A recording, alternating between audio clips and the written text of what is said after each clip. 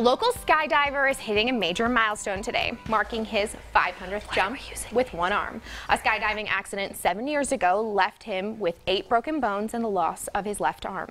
Our SoCo CW star Christina DeWitowitz tells us his story and why he says skydiving now is not just about the adrenaline rush. Christina?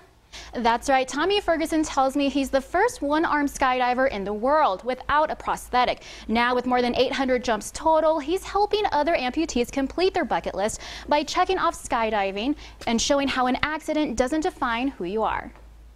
At 48, Tommy Ferguson had been skydiving for 5 years and was even an instructor at High Sky Adventures. It was just a fun jump with me and with 2 other jumpers. Everything seemed to be going fine other than the winds were pushing out of the south. In 2011, he was on his 343rd jump when something went wrong.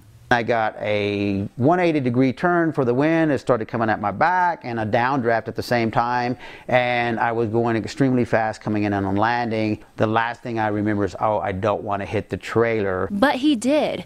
The crash, breaking several bones and eventually costing him his left arm. Are you okay? But that wouldn't keep him out of the sky. He jumped again just 8 weeks after his accident. At that particular time, there was no one else in the world jumping with one arm. I'm actually literally the first one-armed skydiver in the world without the use of a prosthetic. Tommy and his wife Kathy wanted to help others like him who are facing tough times and started their nonprofit Clasp Life in 2012. We want to help people keep their passion and independence, and that's what Clasp Life does, by help finding them resources to do so. Due to a tragedy or incident or accident or just maybe life events in general. Tommy is still a skydiving instructor, but he now focuses on working with his students and other amputees. It's not about an adrenaline rush.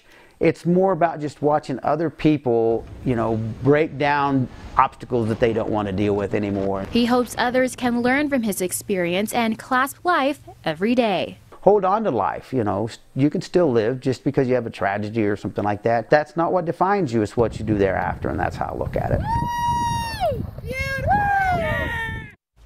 Now, Tommy tells me he didn't want and never planned on getting a prosthetic arm, as he's learned to adapt and do things differently. And if you're interested in jumping with him or want to learn more about his nonprofit Clasp Life, we have a link online. Just look for this story on SoCoCW.com.